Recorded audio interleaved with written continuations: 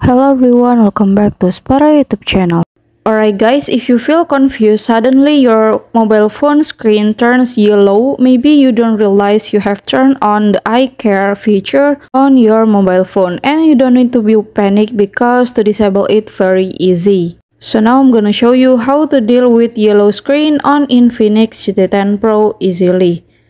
Alright, first you can go to settings menu over there. And then you can scroll down until you can find about menu, display and brightness over there. So now you can go for it, you can tap and you can scroll down for a little bit. And there's a menu eye care over here. So now you can custom the intensity into cool or warm.